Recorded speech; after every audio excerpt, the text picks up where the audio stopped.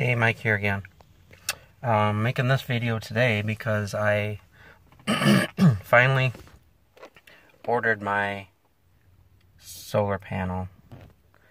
I've been mulling over what I wanted to get, and I originally wanted to get a flexible one to put on top of the van because I didn't want big panel up there creating drag. But I decided those panels are not good. They don't last. So I ended up looking into Renogy. I was going to get it on Amazon, because I always seem to buy things on Amazon. Excuse me. So I looked it up on Amazon, and there's a solar kit, 100-watt solar kit by Renogy.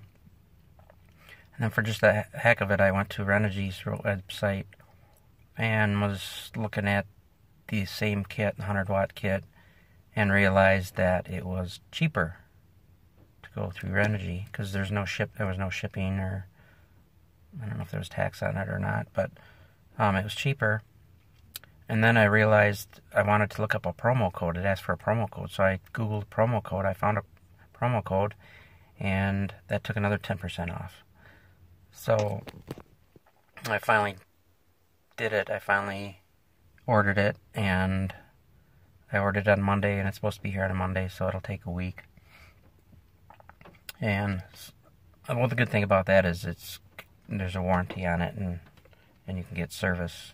If I ordered something from Japan or China I mean, and the thing didn't work, or it only lasted a month or two, I'd be screwed. So I finally ordered it, so it'll be here Monday, and I'll be doing a video on that. And then I also ran into another problem. I think my my relay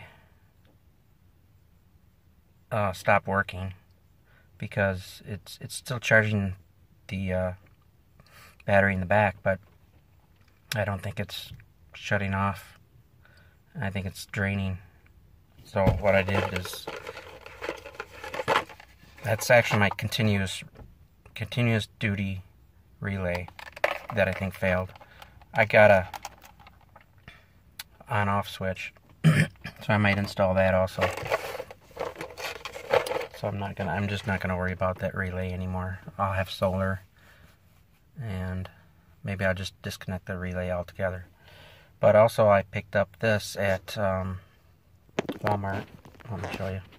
I picked this up at Walmart. It's a Ozark Trail light, and the reason I got this is because my Lucy light obviously is solar, and if I don't have sun for a week, that light's not going to work. So I needed something to work in case I didn't have the Lucy light, and so I got this. It was more than I wanted to pay for it. It was $24, but it's got 3 different settings, and it can be hung